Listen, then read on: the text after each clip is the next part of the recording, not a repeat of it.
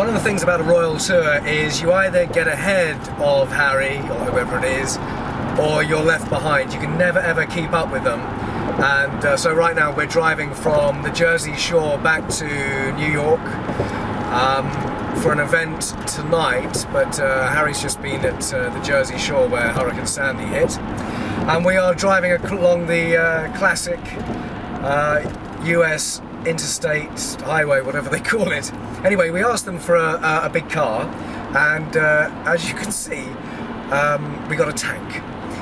Cameraman Mike is currently in a different postcode or zip code, and we are driving this thing into Manhattan. I'm not sure how I'm going to park it, but it's a fantastic way to get around. We need it for all of our kit. It's going to fly through expenses. And the scenery is great. If you think it looks a bit like the title sequence to The Sopranos, that's because it is.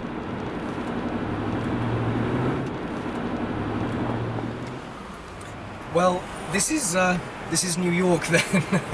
It's fun driving this around.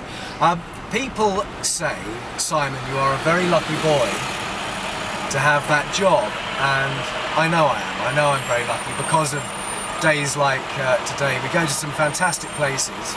You don't get to stop very often and take it all in, because we're always trying to keep up with Harry or William and Kate or whoever it is, but we do go to some fantastic places. And well, this is certainly very near the top of the list. I'm looking for 8th Avenue. We're on 42nd Street. There's a musical in that somewhere. And we're going to turn onto 8th Avenue and try and park this petite little thing. I think the tour's gone well. Harry's enjoyed it. We had a little chat with him on Saturday, and he doesn't really like the media, but he does differentiate between the royal press pack, which, you know, obviously I'm part of, and the paparazzi, which he really doesn't like for understandable reasons. But what it does mean is that we can go to things he wants to give publicity to, like the Warrior Games, or today in New Jersey, on the Jersey Shore. They really do need tourists to go back there.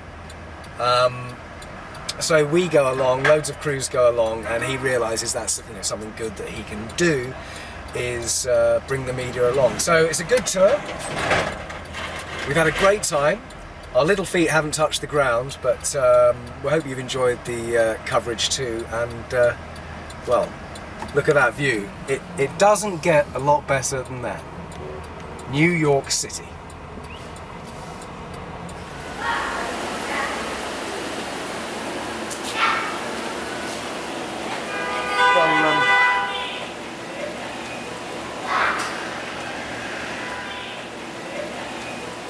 It's a bit tight, isn't it?